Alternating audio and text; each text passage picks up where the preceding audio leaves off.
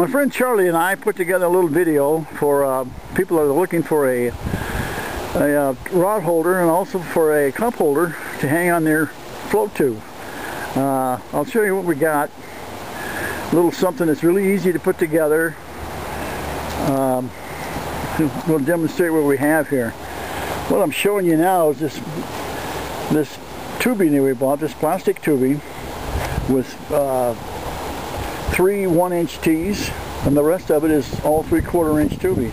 We also bought a piece of 3-inch round tubing that we drilled a hole in, 3/4 inch hole, and put it in the side for a cup holder.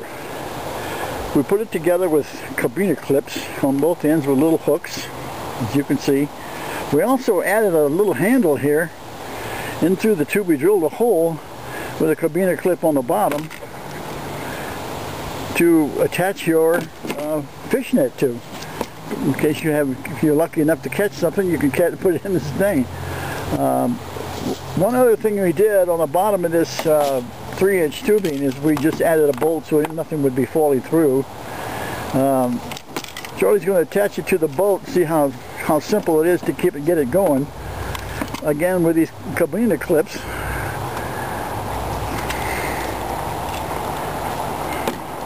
It's fairly simple to do. You simply just attach it to the D-rings on the side of the boat, or your float tube, excuse me, and you're ready to go. I mean, all you need now is a fishnet, your couple of rods. So you can arrange these tees any way you want to in the form. We have one going backwards, one going forward, so we have no room or don't run into any type of rod while we're trying to operate anything here. So it's as simple as it looks, and it's easy to make.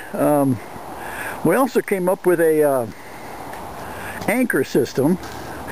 Charlie's going to walk on the other side of the boat and kind of show you what we got here. I'll get around there.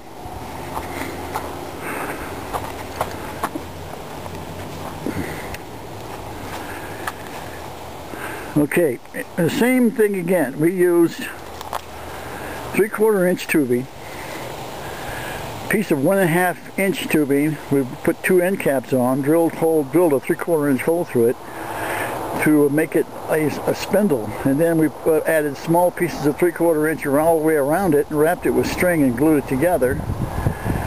We added the cabina clips on it for the same thing again, to attach to the float tube. One other thing is that we kind of put together is a locking system that there it is. When it's in place, you can't move that reel.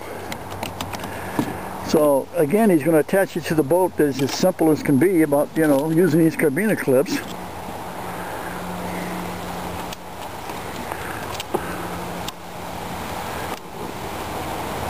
So once you're in the boat, and if you've got the well, we want to put one more pole in it. That's exactly why we added that little cup holder on, that little rod holder on the end, in case we have, like you guys that have two pole license.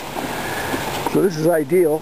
Anyway, once you're in the boat and the anchor is being put out, you're on the bottom. We have a small little opening rod, piece there that we added to it, that you pull the boat up with the rope.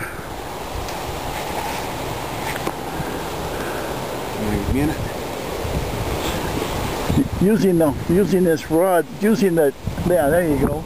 If you're once it's on the bottom, you just want to start yanking up pretty hard. We just go to the little guide pin right there, all the way to the top.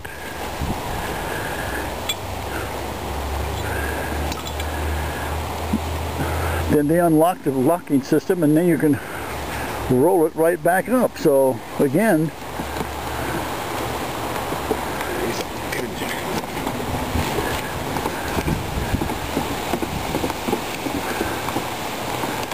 we lock it back up, lay the anchor on the side.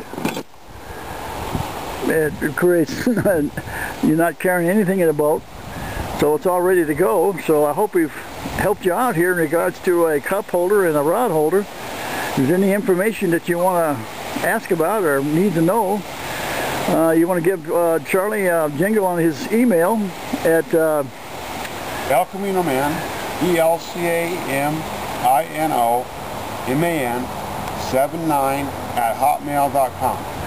So again, if you have any questions, you'd be glad to answer them, and then we'll help you out if you need to build a rod holder or a cup holder. So we thank you for watching, and have a good day.